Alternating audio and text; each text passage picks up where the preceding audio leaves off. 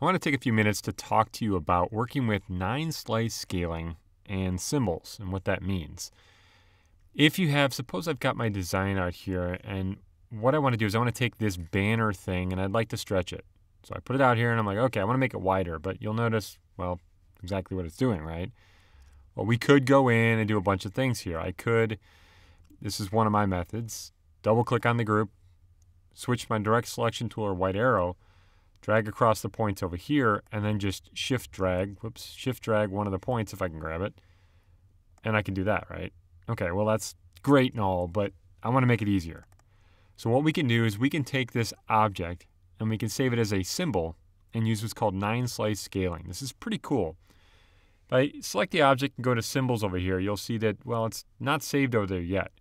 So I can just come out here and either click on new symbol or drag the object, the group, right into the symbols panel. If I click here and say, okay, new symbol, I'll call this banner, for instance. And I'm not screaming that, I'm just typing it, banner. And you'll see this type really doesn't matter at all because this is mostly for Flash. But if you look right here, you're going to see enable guides for 9-slice scaling and align to pixel grid, which is great if you're working with web work, for instance. But enable guides for 9-slice scaling is what we want to turn on in this case. So if I click OK, you'll see that it puts it over here as a symbol. And out here on the artboard, this is called a symbol instance. That just basically is referring to the original symbol. So if we take the symbol and drag a bunch out just quickly, all of these are referring to the one, which can actually save file size, which is pretty neat, as well as other things. All right, if I come back to the instance right here and double click on it, it's going to say, you want to edit it, that's great, I'll click OK. And you'll notice these weird lines show up. Let me zoom in so you can see this a little bit easier. These lines won't appear, these dotted lines won't appear unless you turn on 9-slice scaling. The idea here is that we are going to make it so where the content or the content area that you are okay with stretching is going to basically be within this area here or within the top area here, the bottom, the left, or the right. It kind of depends on how you drag it or how you stretch it.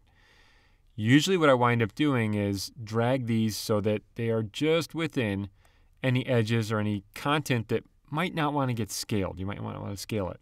So this looks pretty good. So we're saying, okay, let's just let this white or yellow area right here scale. So if I double click to exit, we're basically now in symbol editing mode. Double click to exit, and I'll zoom out a little bit. And you'll see that it looks pretty much the same. I'm going to click on it, and this time I'm going to drag to stretch it, and you'll see what happens. Notice how the right end stays pretty much the same, and the left end does, but the middle gets stretched.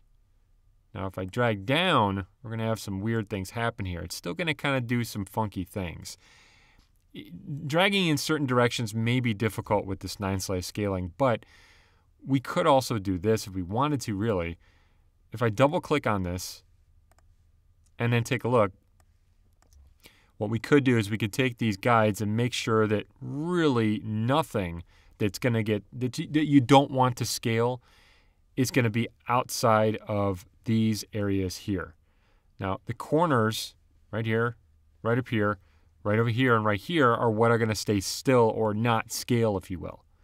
So if I double click to exit, zoom out a bit, and then I click and try and drag it going down, you'll see it's still going to look a little weird, but hopefully that kind of makes sense as to what it's doing. It's just stretching that small area in the yellow there. But this is pretty great. It's a great way to be able to take content. And you know what? You could use this for buttons and all kinds of things if you really want to. It's your call, but this is just one example of being able to work with symbols and 9-slice scaling.